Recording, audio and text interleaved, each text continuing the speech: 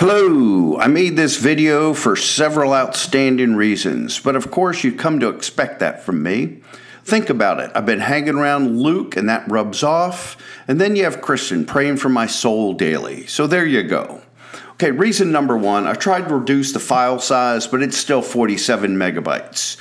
Reason number two, this is much quicker than a meeting. Reason three, you can watch it on any device. And reason number four, you're going to be so amazed you'll want to add this to your favorites. I have mapped out, driven by, and dug into property records to identify homes with strategic locations and neighborhoods within Temple and Belton. Each of the potential ambassador homes are on the main artery of their neighborhood, and other prospects are each capable of producing over $1,000 in annual revenue. I've selected only a few for our first experiment. We'll test to see if nice lawn signs in these high visibility locations will produce leads. Will the ambassadors post on Nextdoor and their other social media properties? And will they host neighborhood tech talks? We'll also determine the time involved for managing the ambassadors. One of the first areas is Dawson Creek. There are two ideal properties on the main one-way roads into this subdivision. Better yet, one is already a customer. Monica has already agreed to allow us to place a sign in her yard. She loves her lawn and has a kick-arse lawnmower. I will need to ping Brian and Vicki Johnson, who live right across the way. Next are some neighborhoods right off a popular road in Belton. Again, these are prime locations. The first home is on Pin Oak. It's owned by Vicki Harland. If she's not interested, I'll knock on Scott's door. He's right across the street.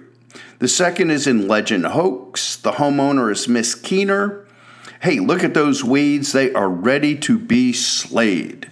The next one could be a home run. This is on a main artery into River Place, one of the neighborhoods in Belton. We currently have 2 or 3 customers here.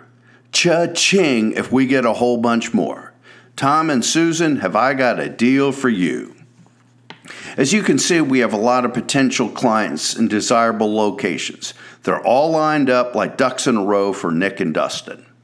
There are a few main roads in Belton. Yeah, it's just that way. So side streets have become the road frequently traveled. 13th Street is one of those. The property selected has great visibility and curb appeal. I'll walk around the corner and introduce myself to Tom and Nancy. Valley Ranch. Okay, this is one subdivision we have to own. It's right on Highway 93. If we can get a sign and ambassadorship from anyone, if from 2 of these, they're both well positioned, we'll be in great shape. Here are 2 of the candidates. Major developments are going on, breaking ground right now for 3 new subdivisions next to Valley Ranch. Deerfield Estates. We have some customers there. Nick and I drove by one day. But there are many more for the taking. Having a sign at any one of these 3 locations would be great branding for us. Right across 31st Street from Deerfield Estates, I went by Jesse and Marcia's home. Their location intrigued me. A great spot for an Emerald Lawn sign. I drove around. It's an established neighborhood, but the other thing is there's some new developments right next door. Again, a target-rich environment for Nick and Dustin. They're all packed together. Now here's one of those new ones I was talking about. There's just a few homes occupied and many ready for occupation. I'd like to circle up and see if we can work with a builder, maybe some realtors. I'm sure this has been broached before, but I want to learn the whys and why nots to see if it's worth our time. The same holds true for Legacy Ranch. This has only a few homes ready for occupation, maybe 3 already occupied, but this is a ground floor opportunity. I can envision a large sign right at the entrance. Luke, I'd like to chat with you about this. If you're interested, I'll do the gumshoe work, set up a meeting with Bobby, and we can see what we can do. Another one is Hartick Valley. This is right near where Nick lives.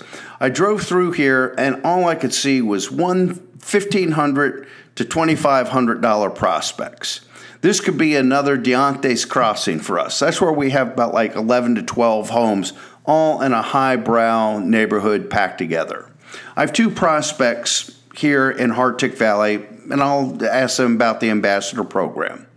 Well, I wanted to share all this so we can chat. I'll work out the numbers for the incentive.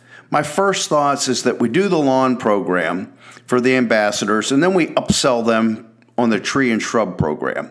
By doing this, we break even right off the bat. Any other sales in that neighborhood are right on the upside. Hey, Luke, thanks for your time.